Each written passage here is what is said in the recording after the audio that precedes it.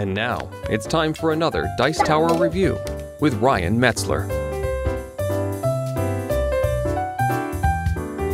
Hey everyone, it's Ryan Metzler here again, and today we're going to take a look at an abstract game for 2 to 6 players. We're going to take a look at Stomple, which is a game in which you're going to be moving around your colored marker, trying to get rid of marbles in order to be the last player able to move. That's really all I need to tell you about it before we go into the game, so real quick, why don't we take a look at how it plays and what you get inside this box, and then we'll come back here and we'll get my final opinion on Stomple.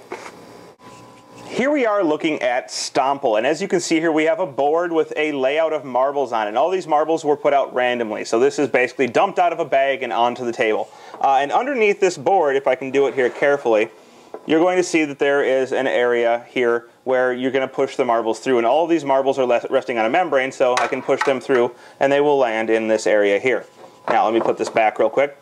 Each player at the beginning of the game is going to randomly draw a Stomper out of this bag, and it's random because you don't get to choose your player color. The player color chooses you. So one player is going to be blue here, and the other player, let's say, will be purple. And so we're going to have a 2-player game.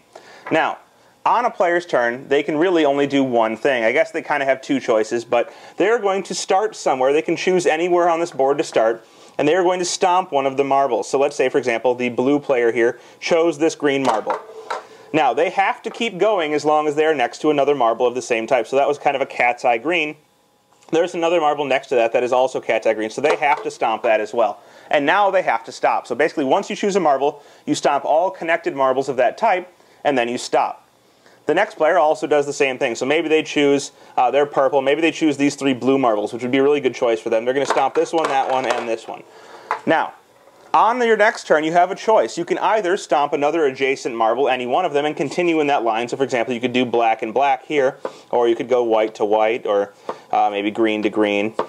Or you can jump to any one of your own colored marbles. So, for example, they could jump if they don't like this area they're in here, or maybe they're starting to get, trapped because the other player has knocked out marbles around them. They can jump over to another marble of their color. So there's a light blue over here. They could jump to this one or over here. They could also jump to this one, but if they did, they'd have to stomp another one of their own marbles, which probably isn't a good idea. So they could jump maybe over here. And the next player could maybe move, and they're going to stomp black, black.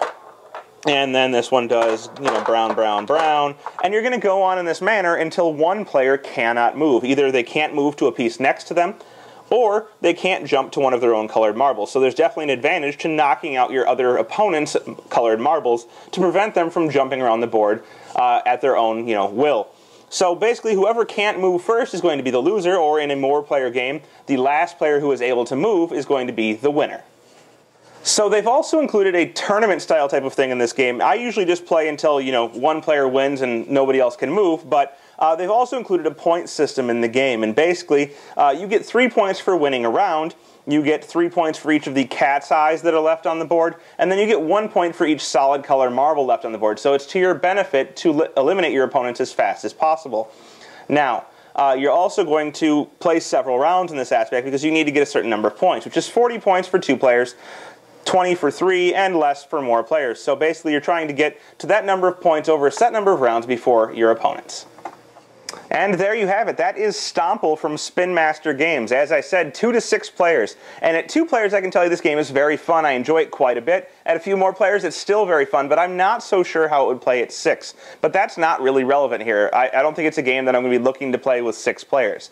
It plays very fast. There is definitely a level of strategy to it, picking the right direction to go with your Stomper. And it's very satisfying to stomp those marbles down into the bottom of that tray. It makes a great noise. It's a lot of fun and something I really enjoy. So even though this is a very light abstract game, it's one that I enjoy quite a bit and one that I plan on keeping in my collection as kind of a filler type game when I have more than 2 players but fewer than the 6 that it says it can play.